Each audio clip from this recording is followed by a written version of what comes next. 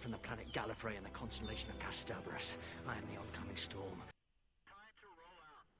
Okay, welcome back to my World of Tanks replays. I'm here on Ensk in a tier 6 match in my Nashorn. And this is a game where I do everything wrong. Starting off with that pile up there, not really my fault, but I still end up in a pile up. I start off trying to use this tank destroyer like a tank destroyer. I try sniping, get myself into a great position, absolutely brilliant position for this map. But not for the assault mode on this map. I mean, it often works out on assault mode in this map, but not today. I go over to the best sniping position on this map. It's an absolutely wonderful position in a standard battle. In a tank destroyer, I will always go here if I start at this end of the map. I'll often go to the other end of the map with much less success. I'll be at the other end of the one line trying to shoot at things in this position if I'm in a tank destroyer starting at the other end. But here I am. Beautiful spot. It's very hard for them to hit you. And there's a lot of open killing ground there, especially if something goes up and scouts for you. Unfortunately, our scout wins the suicide award. He ran out there straight into the enemy and died, achieving the sum total of fuck all. But, you know, something's bound to appear down here. We're winning at the moment, and now it's a draw.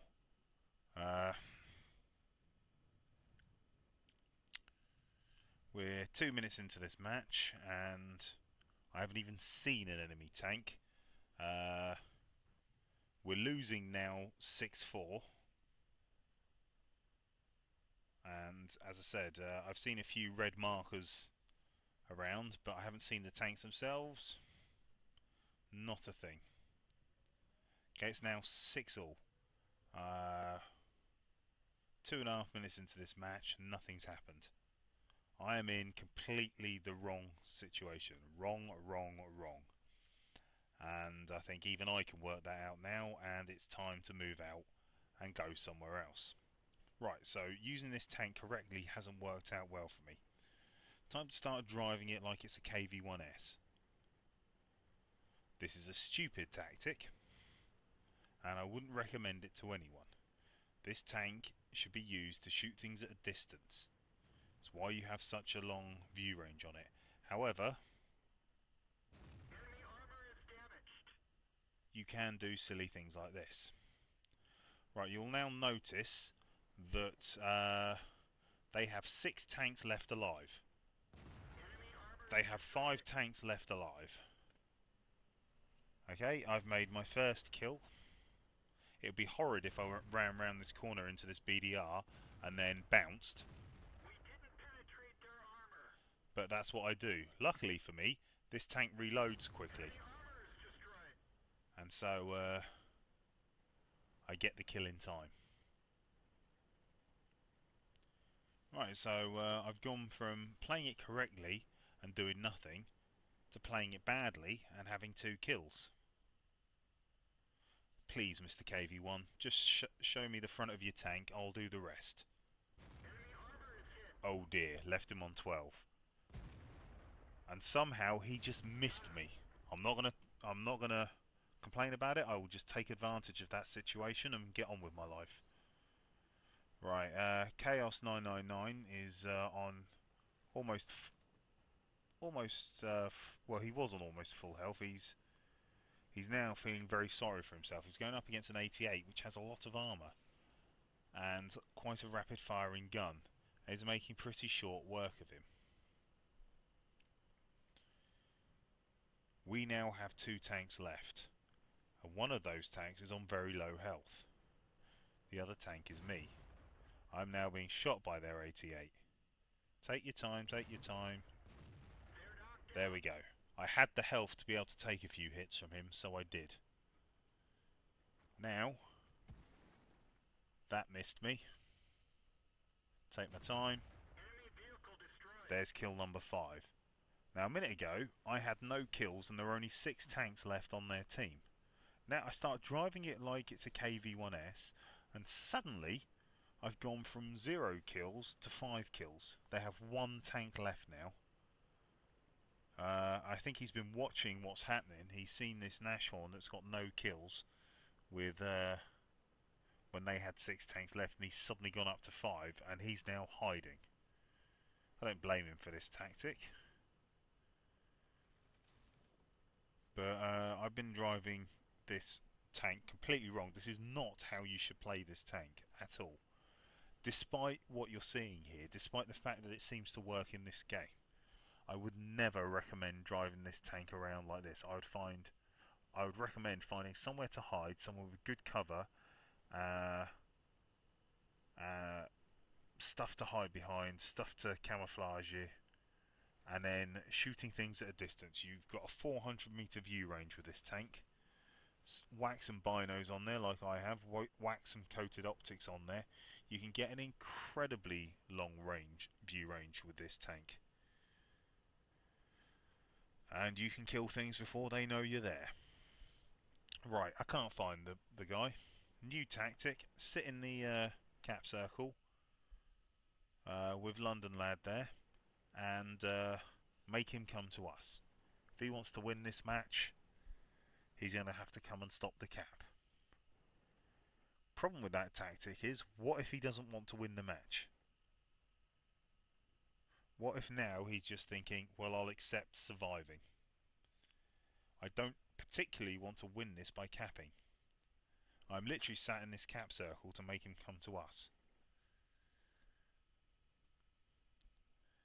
If it reaches about 70, I'm going to leave the cap circle, leave him to cap, and continue my hunt for him. See if in the 60 odd seconds I'll have left, I can find him. What I haven't considered though is that he's thinking about the best tactic to come round and stop the cap from. Where's the best place to attack us from? So I leave the cap circle, going off to hunt, and my timing could not have been worse, because more or less as soon as I do that, look what happens here. There he is. Swing my tank round as fast as I can. A London Lad, God bless him, has managed to land a shot into him. But Tier 6 versus Tier 5, he didn't stand much of a chance. Couldn't get a shot at the back of him before he disappeared. Need to keep chasing him now.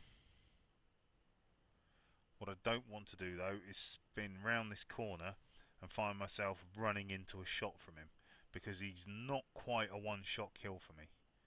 And now I don't know where he is. So swing around here, see what happens. Oh look, there he is, and there's his back. And I set him on fire. And look at that. From playing it wrong, from getting it bad, doing everything the wrong way, I've gone and got myself a Top Gun. Awesome. And here are the results of that. As you can see, as you know, I didn't get involved in this game very quickly. I spent the first 2.5 minutes doing it completely wrong, and then when I did get involved in the game, I did everything wrong. But there were only 6 tanks left by the time I got involved. I saw them all, I shot them all, I killed them all. Hence, if you look down there, all of those dead tanks. Got myself a Reaper. Destroy 3 or more enemy vehicles in a row with a single shell each. Yeah, I don't really care about that. Got several of them. It's not that impressive. What I did get myself though was a Top Gun. Now, at one point in this game I didn't envisage this happening at all. Somehow I went from having no kills to having 6 in almost no time whatsoever. Never got a top gun with this tank before, so this was a proper result here. I did everything wrong, everything in this game wrong, went to the wrong place, didn't have anything to shoot at, drove the tank the wrong way, and somehow it all came together and gave me a top gun. As well as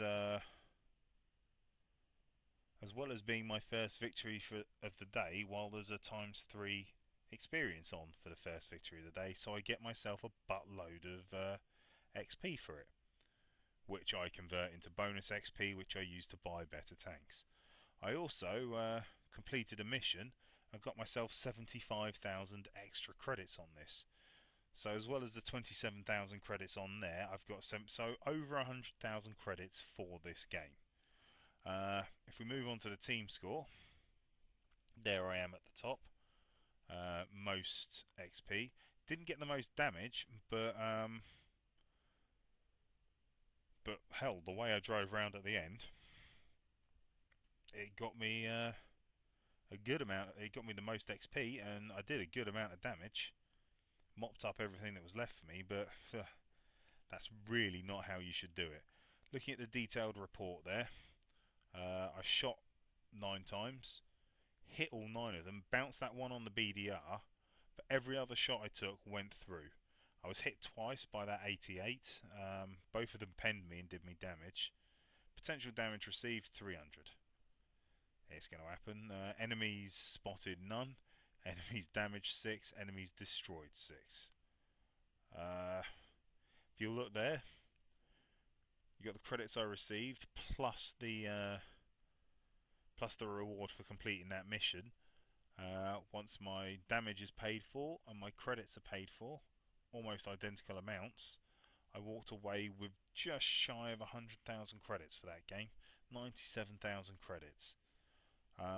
Yeah, I don't know what I'm trying to tell you with this game, because that is not how you should play it. I got incredibly lucky and it just happened to come off. But if you can learn anything from this game, don't do it that way. Don't do what I did. Everything in that was wrong. It just happened to come together for me this once. Anyway, I hope you enjoyed the game. I'll catch you next time. Bye.